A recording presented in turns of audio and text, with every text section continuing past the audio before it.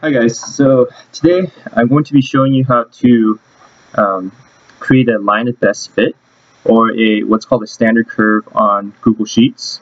Last time I showed you how to create one on Excel, but this time it's going to be on Google Sheets. Okay, so open up Google Sheets and then create your table like this. If you notice that the concentration here, the words are kind of cut off, what you could do is move your mouse cursor between the A and B columns so that it makes like a two-sided arrow, and then you could left click and then drag to the right to expand that column. Okay. What you can also do is if you just double left click between the A and B column when the icon's like that, then it automatically resizes it for you. Okay. So let's left click and drag and highlight all our numbers. What you can do up here, this decreases decimal points, and then this increases decimal, decimal places. So let's just keep it at 2 for now, okay? And then make sure everything's still highlighted. Go to the Insert tab, left click, and then go to Chart, and then the chart pops up. Since it's in the way of your table right there, let's go ahead and move it to the side so you can see the numbers. This chart is not correct.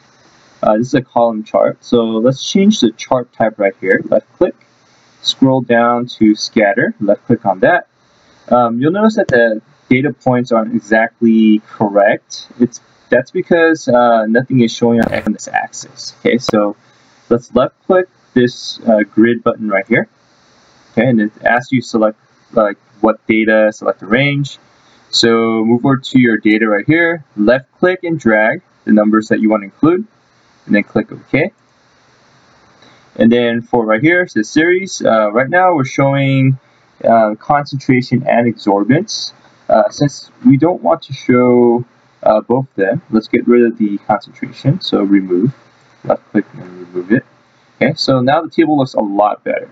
Okay, let's go ahead and add the titles now. So go to the Customize tab right here, and then let's go to Chart and Axis Titles. So let's go to Chart Title. Okay, so the type right here, we change to Chart Title, and then now let's change the Chart Title text to Standard Curve. Okay, / line of best fit. Okay.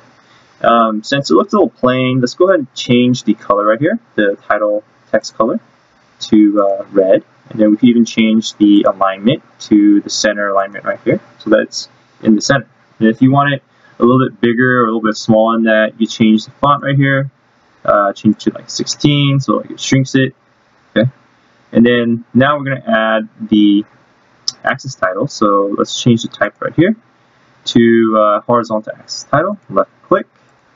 And then the horizontal, that's going to be our concentration in milligrams per milliliter. Okay, let's change this to a font size 16, a little bit bigger. Change that to, let's say, blue. And then now let's change the vertical axis titles. This is going to be absorbance.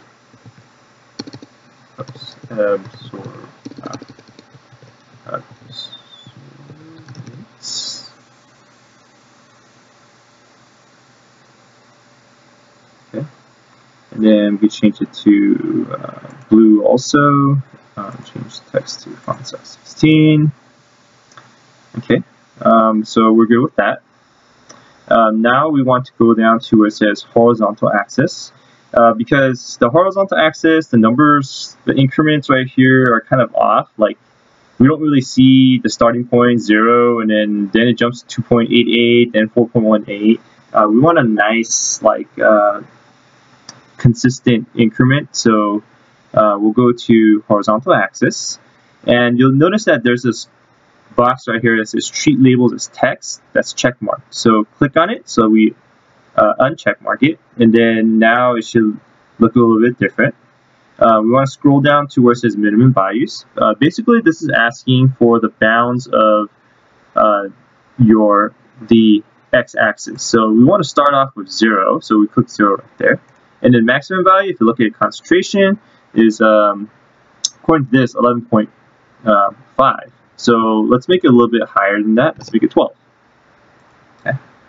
And then there you go. So now the x-axis shows from 0 all the way up to 12.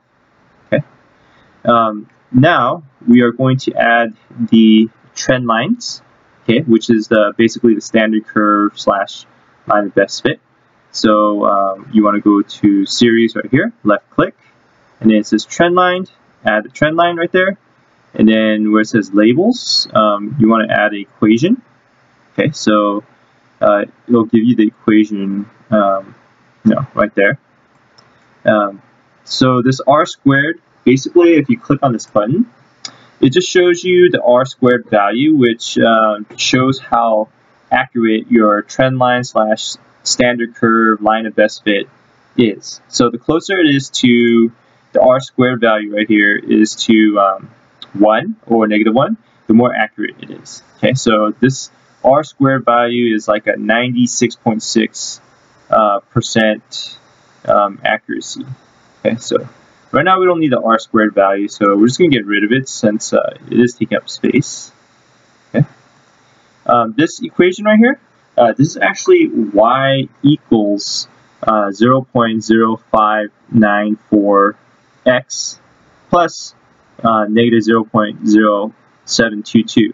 Okay, so what you could use this trend line, standard curve, line of best fit to do is, let's say that you have an unknown solution, with an exorbitance value of 0.4 right here, right?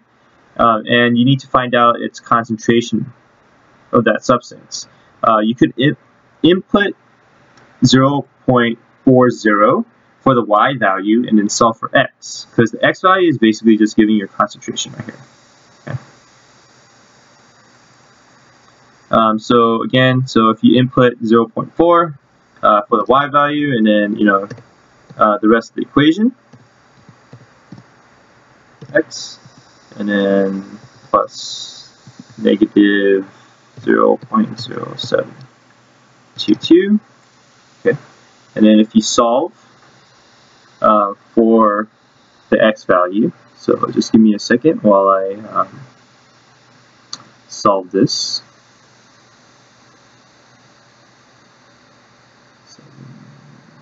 722 is equal to that, and then 0.0594.